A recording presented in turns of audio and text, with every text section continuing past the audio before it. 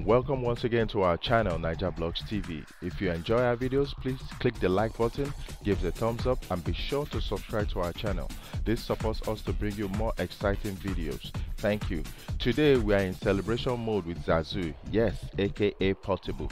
Lately all has been bubbling in the Zazzu's crooner's abode. Showing love has always been Zazzu's lifestyle. That's why he recently bought his blessing wife, Zazzu Queen, Olori Omolalomi Amuludun Omobewaji, Oluwaferanmi, Ewatomi, a new Lexus E330 salon car. According to Zazzu, he said, "I will soon buy my wife a Lamborghini very soon too." We say a very big congratulations to the Zazzu's queen, Olori Omolalomi Amuludun Omobewaji, Oluwaferanmi, Ewatomi, on her new ride.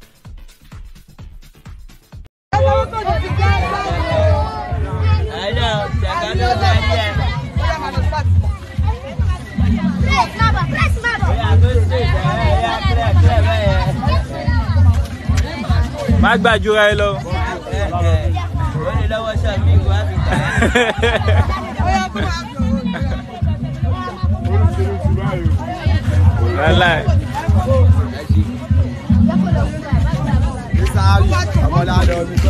Oya, Lexus, baba Lexus tó tẹ̀ títí nọ́mbà ọ̀kan lára.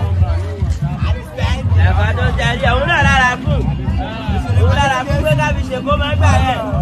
Báàtì lórí tó ápù ní Tangon. Ó ti bára ṣe. Àpò ìbílẹ̀sì. Àpò ìbílẹ̀sì. Man wey buy this one, you dey hear? Man wey buy Lexus. Yeah.